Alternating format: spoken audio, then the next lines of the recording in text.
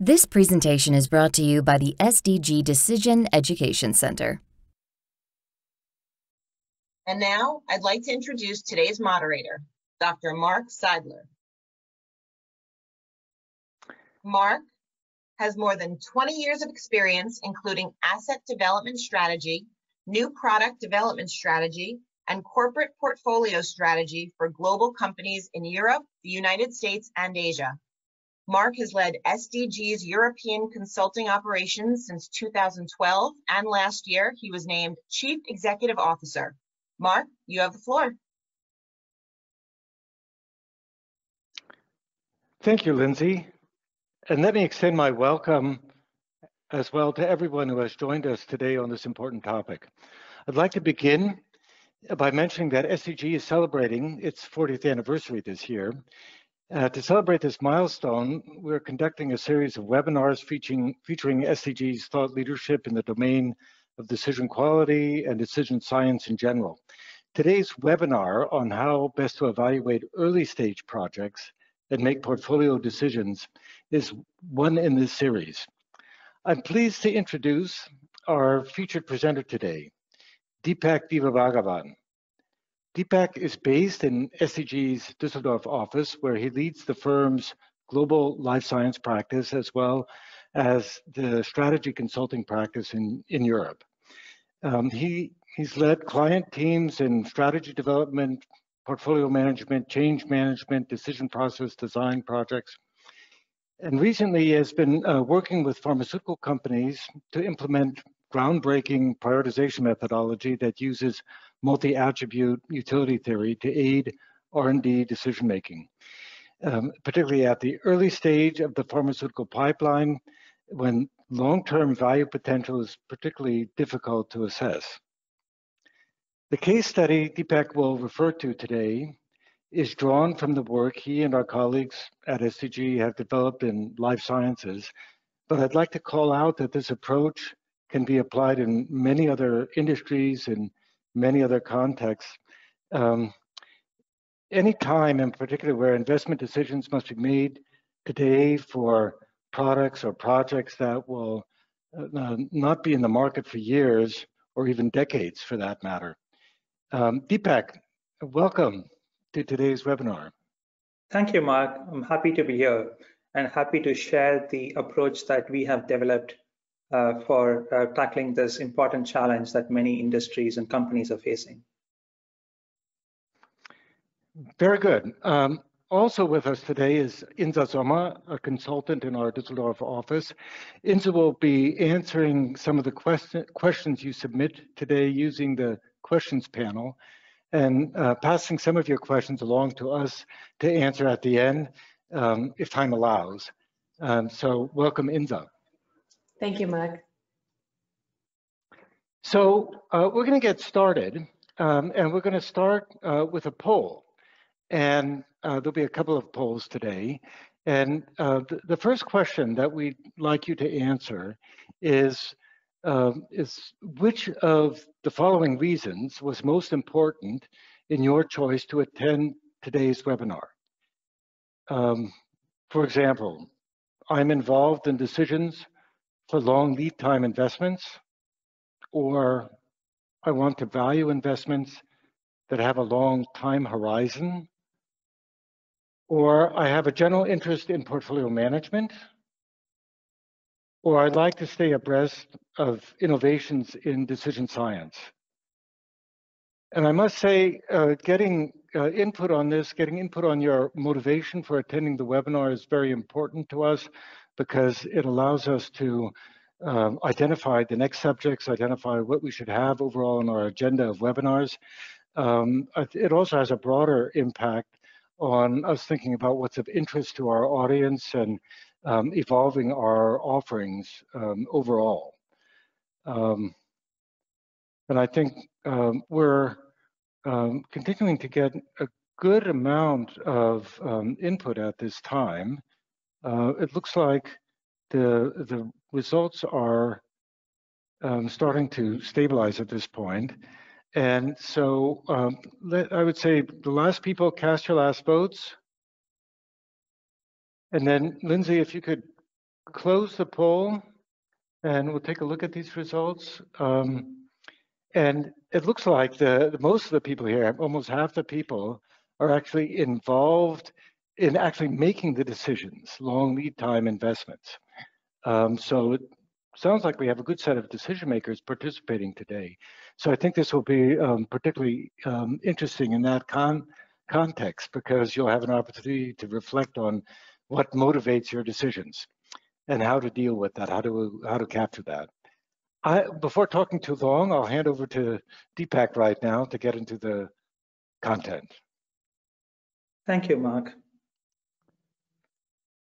If you can close the poll now, please.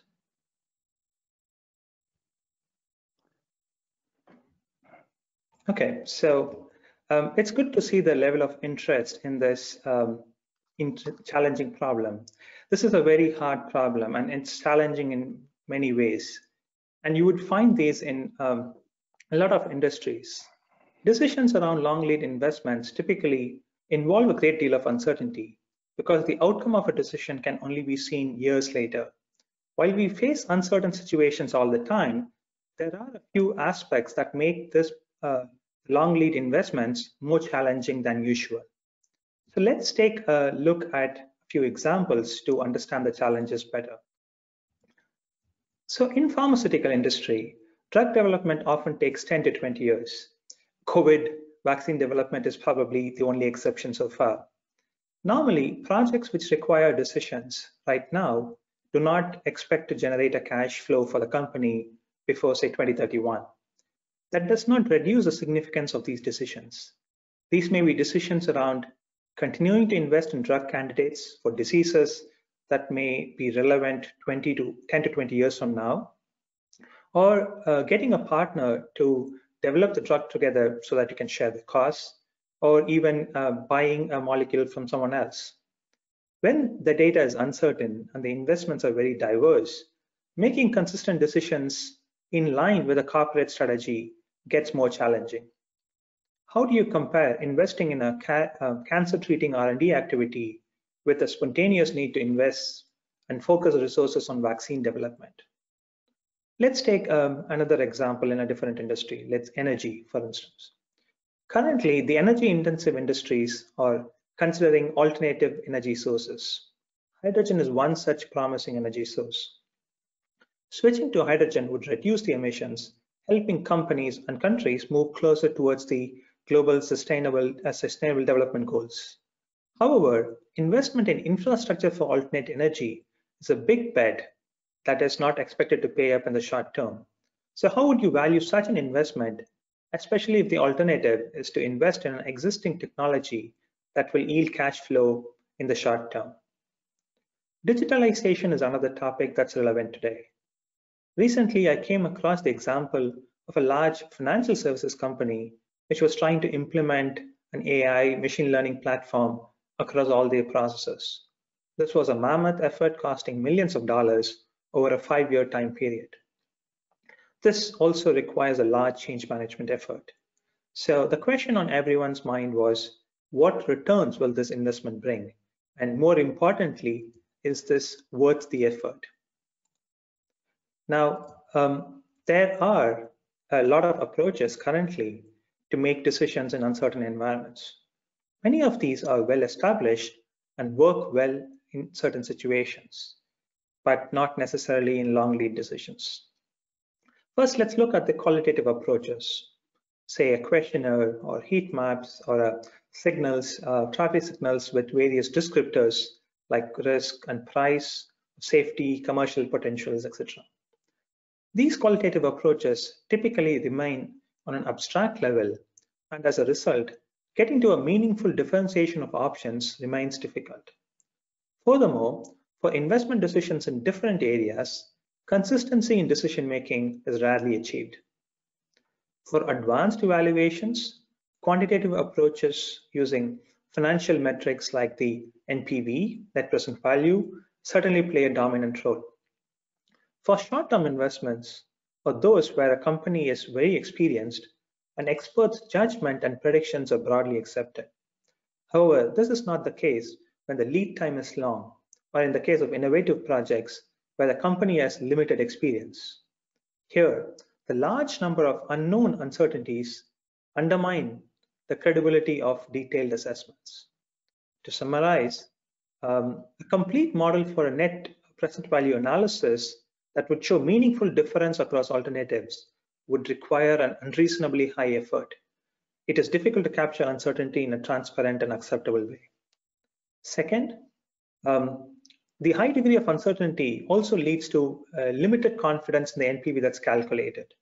There is a general belief among decision makers that financial value in long lead time investments cannot be properly determined. As a result, low risk alternatives with shorter time horizons tend to be preferred more. Third, in the absence of a clear guidelines for decision making and a commonly accepted methodology across different decision areas, the decisions are prone to distortions. In the end, long lead time innovation investments remain susceptible to biases, demonstrating the continued need for introducing a more systemic process to making decision making more robust. So let us look at what are the key challenges that must be overcome to make decision making more robust and consistent, specifically when it comes to long lead items. Number one, talking about objectives. Objectives need to be aligned across the organization and specifically within the group of decision makers. That means stating clearly what is about to be achieved with a decision. So the group of decision makers need to reflect on why they are considering the investment and push for reasons more and more until they reach their fundamental objectives. Imagine your research unit focusing on being first in class while development unit focuses on being best in class. These objectives need to be aligned and clearly communicated. Second, stating the objectives alone is not sufficient. You need to have an agreed order of preference, and this needs to be as detailed as possible. There's no reason, for example, in agreeing that sustainability is an important objective for the company, when in reality, decision makers would not sacrifice any financial metric for an increase in sustainability. And finally, systemic biases, distortions that mislead our decisions. Typically, biases are categorized into motivational and cognitive biases. Motivational biases, for example, occur when a project team becomes too attached to its idea. The project team then tends to overestimate the chances and overlook their obstacles. Cognitive biases are a result of our limited cognitive capabilities, leading to systemic biases. So Deepak, I think it's time for another poll. I'm going to read this and then ask for your input again from all the participants. So the question is, what kinds of problems do you experience in your company in regard to making these types of decisions? Is it about decision makers with different objectives, or diverging preferences in weighting those objectives? Or is it about systemic biases in the organization, or all of the above, for that matter? And so please start to make your entries at this time. And Deepak, in the course of your presentation, you mentioned an example of a bias in the sense that organizations tend to lean toward the shorter term investments because they can assess them better.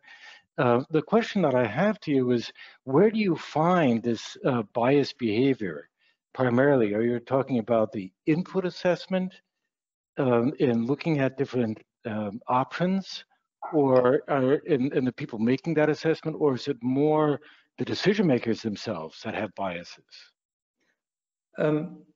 It is a very interesting question, and often we look at the input assessments and the people who are providing those inputs, the experts, and think about biases there.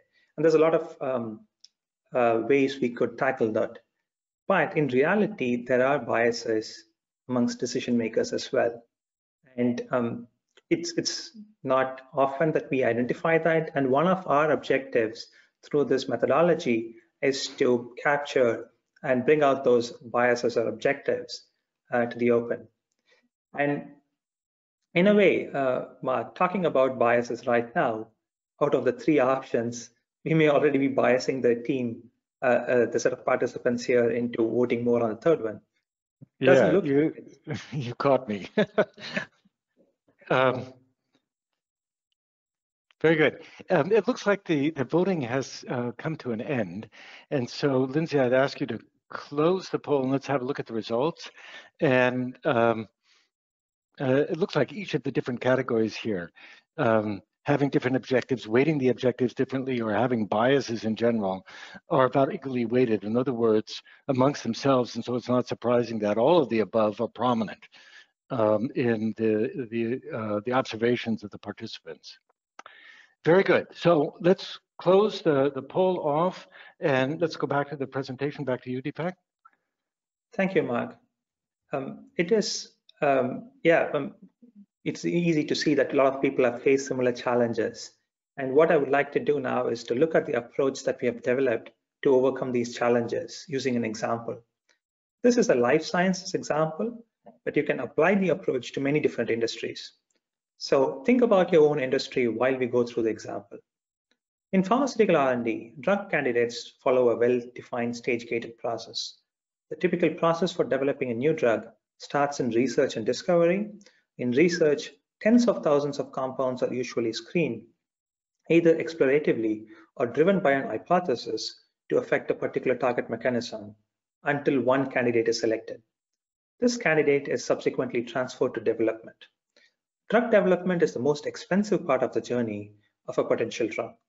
$2.5 billion is the average cost estimate for successfully bringing a drug to the market. Manufacturing, advertising, and selling a drug for the benefit of the patient complete the value chain. The whole process of R&D often takes 10 to 20 years. In early stage development progress and pipeline balance are frequently monitored. Furthermore, each drug candidate is regularly assessed with both qualitative and quantitative indicators to adjust portfolio composition by prioritizing individual assets. At this early stage, drug candidates often have yet to prove their efficacy in the human body, and the lead indication, which describes the primary medical need that's about to be served, is still subject to change. This leads to a high degree of uncertainty regarding the prioritization decision and sets very difficult demands on decision-making methodologies. The decisions that need to be made involve selecting the right drug candidate, ranging from, say, small molecules to cell and gene therapy, selecting the right indication, so the area of actual application, and also development options around trial design and timing. Given this context, it's important to make the right decisions, identify the right drugs, and bring these innovations to the market. Only then the unmet medical need can be addressed and the quality of life improved.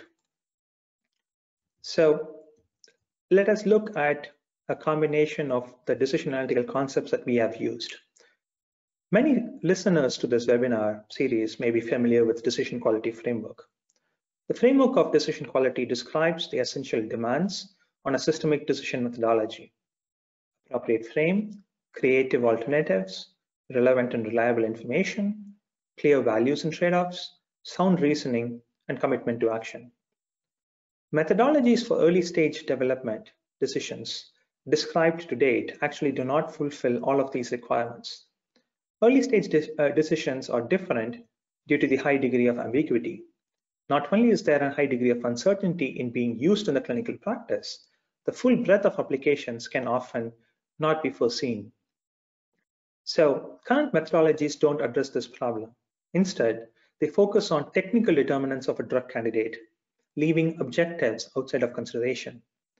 Without clarity on the objectives and how to deal with conflicting objectives, decision makers are not able to decide in the interest of the company. In ambiguous situations, they shy away from more risky innovation, which ultimately leads to low innovation bias and low R&D productivity. While uncertainty is inherent in pharmaceutical business, the lack of clear values and trade-offs, a fundamental requirement of decision quality, is something that we can address. The first we used the value-focused thinking framework developed by Ralph Keeney to support the development of a set of fundamental objectives that are complete, operationalizable, decomposable, non-redundant, and minimal. In standard cash flow models, important insights get lost because information and knowledge do not fit to the model. In contrast, we start by really focusing on the fundamental value drivers of early stage drug development candidates upfront. We then used a multi-criteria decision-making approach called multi-attribute utility theory (MOUT) as a basis for evaluation and comparison. Due to its clarity and transparency, MOUT is very helpful in reducing the ambiguity that leads to the low innovation bias. On the one hand, the simplicity allows for easily distinguishing alternatives, and the transparency ensures acceptance and understanding by decision makers.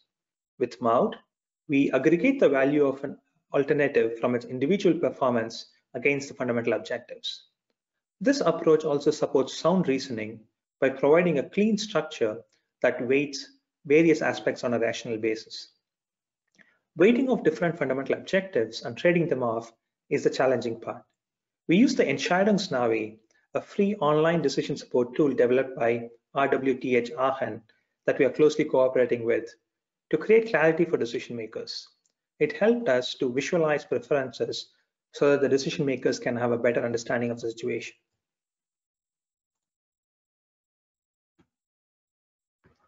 So time for another poll. And so keep our participants on their toes. And we'd like you to, if you could start the poll, Lindsay. And what we want to know is, what is your experience in using value-focused thinking and multi-attribute utility theory in decision-making? And so you might answer, I have used it at least one of these frameworks, or I've heard of these frameworks but have not used them, or maybe these frameworks are new to you. So please start providing your input on that. You know, one of the questions that I think often comes up in a discussion about these frameworks is actually, how do you get to the fundamental objectives when you're talking about value-focused thinking? And Deepak, can you say a little bit more about that, actually, how you actually get to them? Sure, Mark. This is one of the two challenging aspects of this approach. We need to have conversations with the decision makers, and we need to push them to ask, so why is that important? When you talk to them about objectives, they would talk about a number of objectives. But when you ask them, so why is this objective important? And if the answer is another objective, then the first objective is just a means objective, means to an end. So what we want to do using these conversations is to go down that objective hierarchy to a point where when you ask them the question, why is this important? They say it is important because it is. So that is the point where you can actually get to a fundamental objective. Very good. Thank you. And it looks like the voting is complete. Let's take a look at the results. And we have a pretty evenly split set of participants here. We have some people who have experience in this space, and we have about the same number of novices. I hope that we're providing information of interest to both groups. Let's go back to the presentation. Back to you, Deepak. Thank you, Mark. Yes, and I would like to spend a few minutes talking about these approaches and how we actually used this in the project in a bit more detail. So the first step is to define the frame. And once we defined the decision problem, we spent a lot of time and effort in identifying the fundamental objectives. In interviews, we challenged the decision makers to reveal their fundamental objectives. We stimulated their thinking process by asking this question about, so why is this important? This helped clarify and differentiate the means objectives from the fundamental objectives. We then developed objective hierarchies, adapting the structure with ideas from literature and experience. This is an important step that lays the foundation for the entire effort. Then, in the second step, we created meaningful scales to operationalize the fundamental objectives using the scientific expertise within the company. You can measure distance in miles or kilometers. You can measure time using days or hours. But how do you measure abstract topics like innovation? You have to be creative about it. For instance, you can use the number of publications or how many times a topic is discussed in a conference. Or you can think about making it more tangible and use something like and evaluate the mechanism of action, for instance. These scales have two purposes. One is to evaluate and compare alternatives. The other is to make trade-offs tangible. The second important challenge in this approach is how do you facilitate trade-off discussions with the decision makers? This is as challenging as defining the fundamental objectives. We compared one fundamental objective at a time with the other objectives to calculate the overall weights for each decision maker. We did not use pairwise comparisons or AHP. We used concrete scales and examples on what the decision maker was willing to sacrifice in one objective to get to the other objective. Earlier, I mentioned the example of sustainability. Everyone thinks that sustainability is important. However, you cannot work with the statement until you know how much someone is willing to sacrifice to achieve that objective. Scales help to understand these importances and allow you to act on them. Finally, the entire portfolio of early stage assets was assessed using this methodology. Before I show you the outcome of the analysis, I would like to emphasize the importance of clear roles and responsibilities in this process. And you would see that in the different colors we have used in this process. Agreeing on value drivers and identifying fundamental objectives are the core of every strategic decision. These steps need to be addressed together with the decision makers. They are the ones that need to express their beliefs on how the company is affected by achieving the objectives. And honestly, they also know, the ones who know what company success looks like and actually means. On the other hand, the evaluation of different drug candidates is not a question of preferences. It is a question of evidence. The evaluation then becomes a task for those stakeholders who are experts in their fields and can provide objective assessments. Let's now look at some of the sample outputs that we have created from this exercise. In the picture on the left, you can see how the various drug candidates rank against each other. You can see them ranked by disease areas, and you could do the same across different phases of development if you have just one therapeutic area. This comprehensive overview of all the decisions that the decision makers faced, and given that the evaluation was consistent across assets, made this comparable. Therefore, they were able to make decisions, including reallocation of resources, using this very quickly. On the right, you can also see an overview of how the portfolio looks and to what extent the portfolio meets the fundamental objectives. So you can use this as a tool to drive growth in areas where you see the need. Similarly, since this is a transparent overview, transparent to the project teams, the BD teams or the project teams can also look for assets that aim to complete the overall portfolio. So that's in a nutshell a couple of sample outputs and how we derived some of the insights into this. So the benefits that we saw in this example go towards addressing the three challenges I talked up front. By separating discussions about scientific expectations from strategic discussions about preferences and objectives, all activities became more focused, and this increased the efficiency of the decision-making process. Communicating criteria and how portfolio decisions are made enabled each project team to work towards making their project a better fit within the overall portfolio.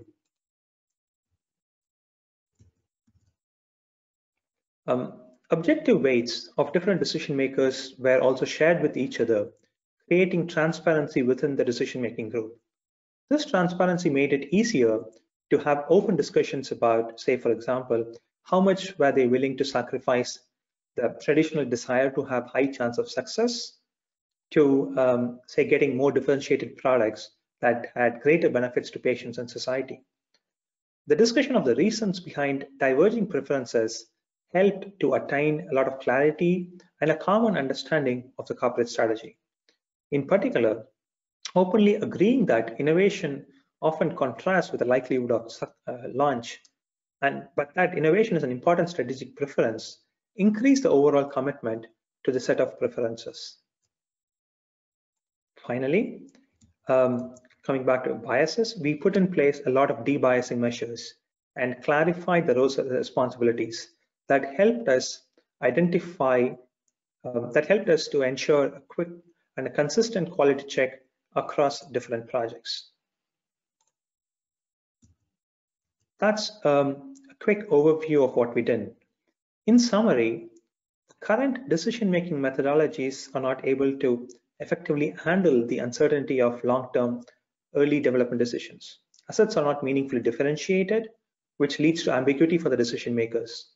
They avoid the unknown unknowns and focus on low-risk projects, ultimately leading to less innovation. When we first focus on value drivers and identify a clear set of fundamental objectives, the necessary transparency is created. Decision makers are then confident that they are in fact considering all of their objectives, which immediately affects the importance of innovation. This leads to more innovation. The methodology unearthed the strengths and weaknesses of multiple projects in the portfolio, looking at how each project performed across the different fundamental objectives in a deconstructed way led to prioritization of projects with corresponding reallocation of investments. We created transparency and visibility within the organization into how portfolio decisions are made so that each project team became aware of the criteria and could work towards making their project a better fit within the overall portfolio. We improved the efficiency of the decision-making process. We separated discussions about scientific expectations from strategic discussions about preference and objectives. Consequently, the projects were assessed across the scales by project expert teams, while objective weights were assigned by decision makers. Hence, the overall portfolio decision discussions became more focused and resulted in specific decisions that had previously taken much longer, often without reaching a decision. We built a tool that automatically integrated the inputs of various early stage assets. We developed a dashboard that facilitated trade-offs and agile decision-making in the future by summarizing the key insights in a holistic manner. In addition, the debiasing measures were put in place to continuously improve the quality of assessments and model inputs. This summary slide and another slide with some details on the approach are available as handouts, which you can download. Back to you. Yeah, Deepak, I need to ask you a question here already, and that is, you said a couple of times, you talked a couple of times about efficiency and being agile and so forth, and agile sort of, you know, a pretty common buzzword these days. Where is the efficiency actually visible in using this approach? So it took us, once we set up the process, the project teams, when they were not exposed to this process and they were actually looking at this framework and the process and the templates for the first time, they took about an hour to complete the project reviews. And from the second time onwards, it was much more efficient. So think about project teams doing a portfolio review and spending just less than 30 minutes each time. That was one area where there was a lot of improvement. Second, the decision makers, in this example, decision makers used to spend a couple of days typically looking through each of the projects in a lot of detail, often being unable to decide and having follow-on conversations. When we did this exercise, they were able to complete the decision on the portfolio reallocation within an hour. So a lot of time was saved because comparability of projects was given, and they were able to think about the way forward. It sounds like the decision makers knew what they were looking for in that mountain of information that they usually get on projects. Right? Agreed. They were the ones who gave the criteria, so that they did not have to spend time on thinking about the criteria. Yeah, but there's the upfront effort of getting to the fundamental objectives, nevertheless, right? That is correct. Before I forget, I want to tell you that about the next webinar coming up in July. It's called Embracing Uncertainty to Sharpen Scenario Planning and Forecasting. And it's going to take place on Wednesday, July 7th. Our speaker is Bruce Judd, partner with SCG. And so please go ahead and register if you're interested. I think we have some time for some questions today. And I've been getting a list of these questions right now. And I'm just going to sort of start from the top here and maybe read one of them here. Based on what we've heard today, the question has come up, is there a place for expected net present value in early portfolio evaluation, or should the focus be entirely on the multi-attribute approach and preference weighting approaches? That is an interesting question, and I get asked these questions quite a bit. So NPV is typically used where the frame is narrow and there's a lot less uncertainty. When the frame gets broader, then it's more difficult to use NPV, and the decision makers also do not believe in NPV as a tool to differentiate options. So early stage decisions is the one where the frame is typically broader. You're looking at a longer time horizon, and in the end, it is also up to how much the decision makers believe in the use of NPV. Typically, they do not, and hence the MOUT methodology or any multi-criteria decision-making methodology is more useful in an early stage process. So a narrow frame would be something like, what the indication is going to be in the end or something, right? Correct. You may launch the product in a couple of years, you're already in the late stage trials, so you know what you're doing. And you would treat it just like a late stage evaluation, right? Yeah. But if you don't know where you're going, okay. Yeah, all right. Another question is how do you compare early stage projects to late stage projects? I guess, our discussion sort of led into that already, but. Sure. So I'm assuming that we're talking about resource allocation and buckets for early stage and late stage, because typically the amount of investment in an early stage single project is not comparable to the amount of investment in a late stage project. So what we're essentially talking about is buckets. What is the resource allocation between an early stage bucket and a late stage bucket? And this, in a way, is dependent on the overall objectives of decision makers. I mean, if you're looking to increase the throughput, if you're looking to increase the number of projects that come from the discovery, research, and development pieces of it, then you would spend more money and have more resource allocation for the early stage compared to the late stage. So it is a question of the company objectives and the current status of that particular company and what they're looking to drive forward. Yeah, and I'm hearing that it's also a bit about the frame on the problem. You mentioned the word throughput, right? Are you trying to get more throughput, or are you trying to compare projects at the same stage? Yeah. Correct. We've talked a lot about pharma, and I'm going to pick a question now that's the non-pharma one.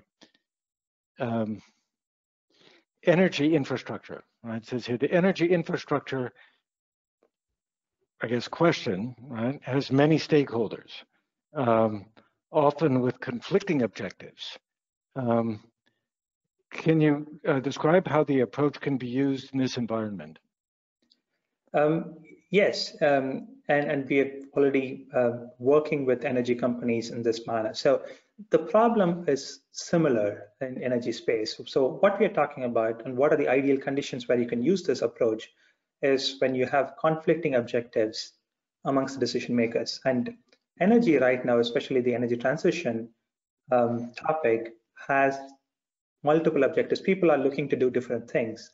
And whenever you have conflicting objectives among decision makers, we could use this method to surface their individual objectives and use that to then develop scales that are appropriate for the particular decision problem.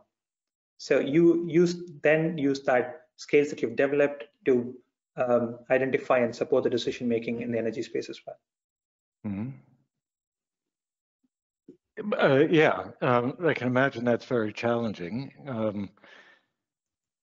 And that actually leads to the next question that I can see on the list here is what key challenges have you identified in using this approach? Are there, it says here, are there situations where the approach does not work well? That's important to know when people are starting to use the approach. I talked about two challenges as I went through the process. One is getting decision makers to reveal their fundamental objectives and having the trade-off conversations with the decision makers. So essentially, what you're asking the decision makers to do is to trust you and reveal their preferences, reveal what they want to achieve from a particular decision, or even how do they translate the company objectives. And that is normally tricky because decision makers you need to create a very trustworthy environment where decision makers can reveal that. So you need the buy-in and support of the decision makers upfront if this effort needs to be successful. I've seen examples where the decision maker support is not there and people have tried to do without their preferences, without knowing what their preference is, and then you would be in the cycle where you would have to keep changing your alternatives because the decision maker wants something else. So decision maker buy-in is critical for the success of this approach. Yeah, and this sounds, this answer is not surprising because in helping prepare decisions, structure them, provide an evaluation, it's all a process to serve a customer, which is the decision maker, right? And if you don't have them on board, right, you will fail, right? So as always, engaging this decision maker as the customer of the process is actually pretty important. That's what I'm hearing. I was looking here for more decisions, but I also see more questions, but I also see we're coming actually to the end of our time right now. And so I'm going to say thank you, Deepak, for the very interesting presentation. And thank you to all the participants for joining us today. We had a very good turnout, and I hope you will turn out for our next webinar. The handout that Deepak mentioned is available for you, and feel free to reach out to us if you have any questions on this subject going forward. And I'll hand back to Lindsay now. Thank you, Mark and Deepak, and thank you everyone for attending today's webinar.